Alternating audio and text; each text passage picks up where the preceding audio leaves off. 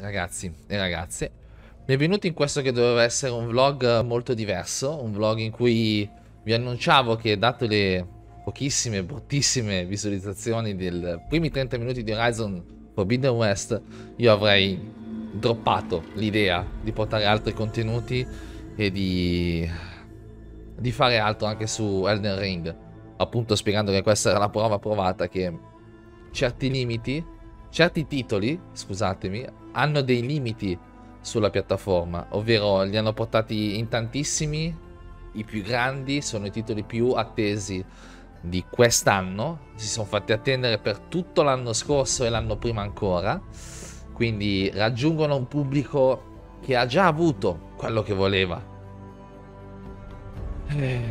E noi piccoli canali dovremmo starne, tra virgolette, non dico alla larga, ma prendere con molto con le pinze questo tipo di titoli.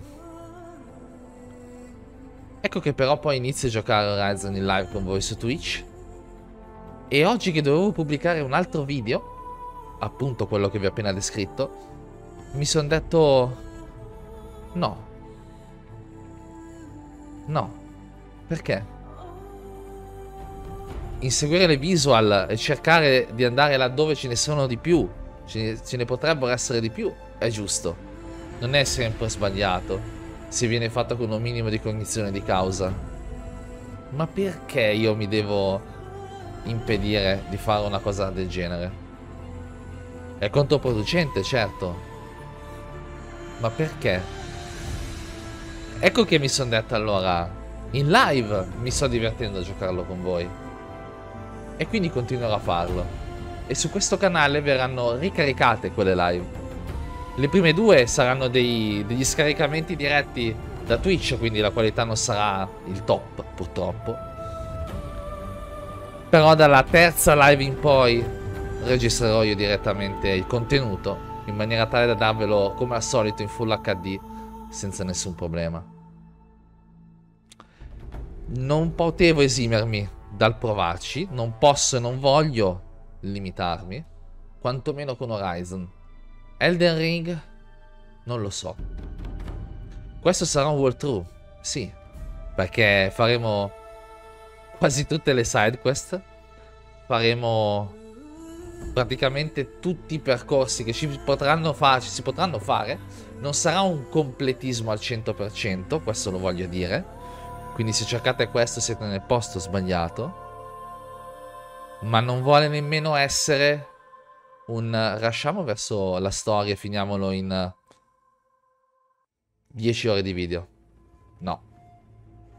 Voglio che sia qualcosa di fatto e gestito un po' meglio. Un walkthrough.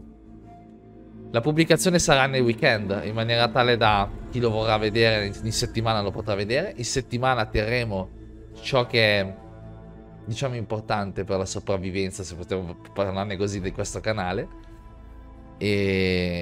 E non mi voglio togliere questo sfizio, quindi lo giocheremo in live e io ricaricherò le live qui su YouTube. Potrebbe darsi che ci siano dei momenti in cui ho voglia estrema di giocare e magari è troppo tardi.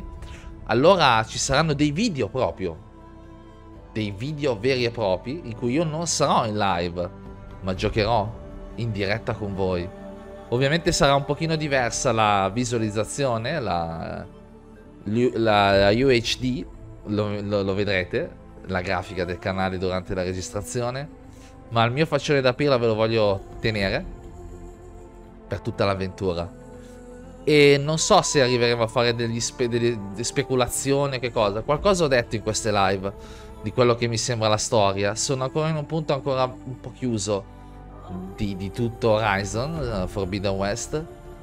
Abbiamo appena messo piede nell'Ovest proibito, anzi non abbiamo ancora attraversato quella prima porta nell'orizzonte dell'Ovest proibito. E lo facciamo insieme, lo faremo insieme in live, lo faremo qui su YouTube. Fanculo, lo dico con profondo del mio cuore, fanculo tutti i ragionamenti che ho fatto. Facciamole, basta. Piccolo avvertimento, sì, ve lo devo fare un piccolo avvertimento. Ci sarà un po' di strong language perché ovviamente in live mi lascio un po' più andare. Quindi qualche bestemmia? Sì. Qualche parola di troppo? Sì. Qualche commento un po' cattivo, qualche battuta un po' sporca? Ci saranno. Io vi ho avvisati. Per il resto, beh, buona visione.